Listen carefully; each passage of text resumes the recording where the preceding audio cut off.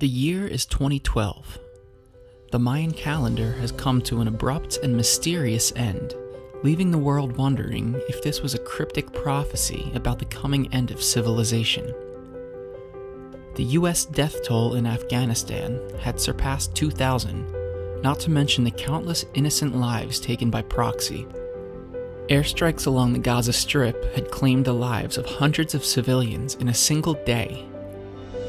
Millions of people were being exterminated in the Congo as a result of their endless civil conflicts. Just when we thought we'd seen the worst, we learned that a man named Joseph Kony was suddenly terrorizing Uganda for the past 20 years. We had no time to prepare. Something had to be done.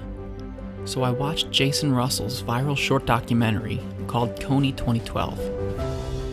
I took it upon myself to strategically retweet several viral hashtags, showing that I unequivocally condemned evil dictators and mean people. Across the world, activists came together, united as one people, to defeat the tyrannical reign of Joseph Kony and restore democracy to Africa.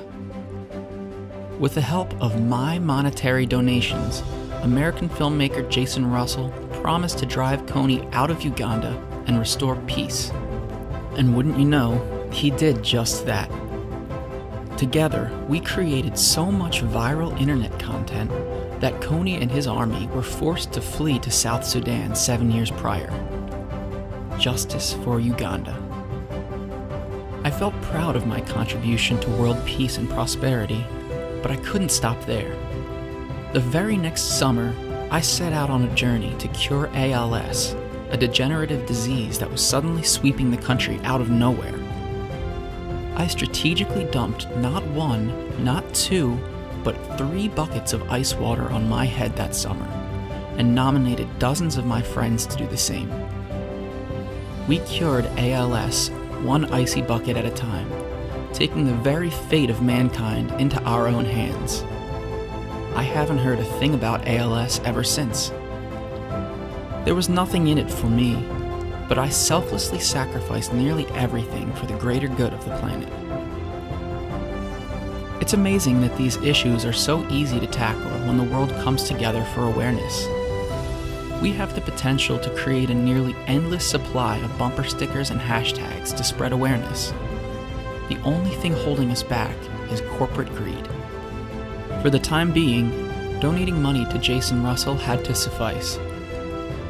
As the 10-year anniversary approaches of the quick rise and fall of Joseph Kony, I decided to look back on all that I had accomplished in 10 years, starting with the financial part I personally played in restoring democracy to Uganda. So I decided to do some digging on the current state of affairs in Africa. But then I had second thoughts. If anything noteworthy was happening over there, I'm sure it would be all over the news.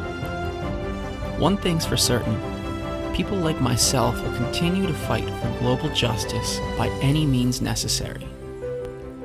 Would I call myself a hero? I'm not so sure about that. But I also can't think of a single better word to describe myself. So yes, absolutely.